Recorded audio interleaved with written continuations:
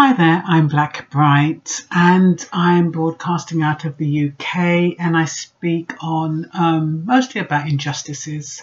Could be in what I feel is unjust with regard to deportation, could be unjust with regard to immigration. It could be injustice with regard to how the police behave in certain circumstances. Anyway, today I wanted to talk about the Windrush scheme. I didn't realise that it was open to people who were in the country before 1988. I thought it only applied to those in 1973. And there doesn't seem to be a deadline on applications. They've already approved 3,000 applicants, and they don't have to pay anything for the naturalisation. Nothing at all.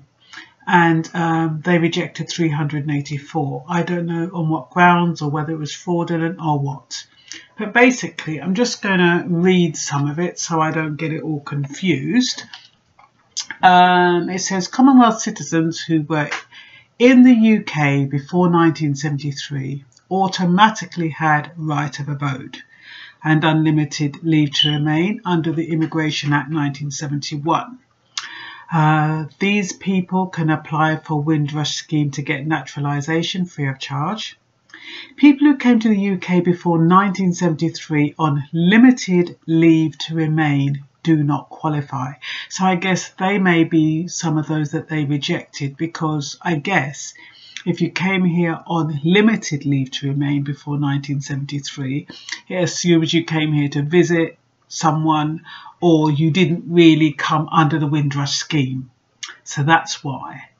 A child of a Commonwealth citizen, i.e. the Windrush generation, who was born in the UK or arrived in the UK before the age of 18 and has lived in the UK continuously since their arrival, qualifies to apply. Let me read that one again.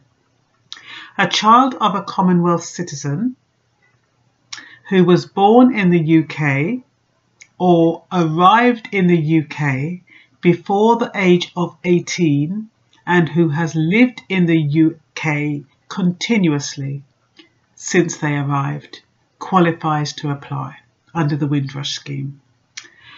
A person of any nationality who has arrived in the UK before the 31st of December 1988 with indefinite leave to remain, because they'd still come under the immigration rules, can also apply under the Windrush scheme. Now I'm assuming, even though they say that they are looking for some kind of evidence, it might not be all the paperwork, but maybe your your national insurance stamps, or your inland revenue, anything like that. I guess anything during that period that will kind of place you in the country. I mean, they can't just give it to you willy-nilly, so you're going to have some evidence. But I think the fact that it's not just 1973, but it's actually 1988, that kind of is a ray of hope for some people, hopefully. The scheme also allows those in the UK to remain and those overseas to return. I don't think those immigration people are going to be too happy about that. The scheme will enable those without evidence to obtain evidence. Like I said, I'm not sure about that one. I guess there'd have to be, I mean, how can they just, that has to be there's something a bit dodgy with that one. Anyway, if you're going to apply, make sure you've got some evidence. But it's a good way of getting your indefinite leave to remain if you've been here all those years, free of charge.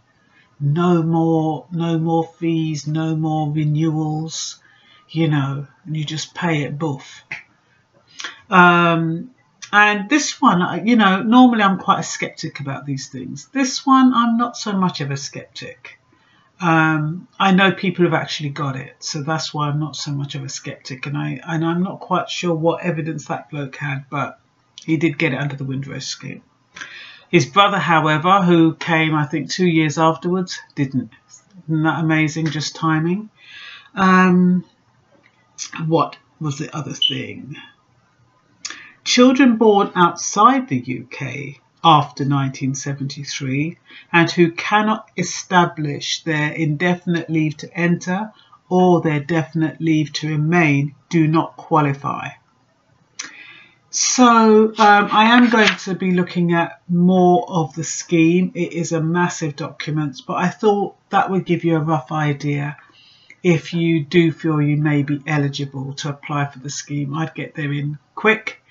If you didn't know about it before, or if you thought it was just for people like I did who were in the country before 1973. There is a ray of hope for some of you who've been here since 1988. And that's all for now. Bye-bye.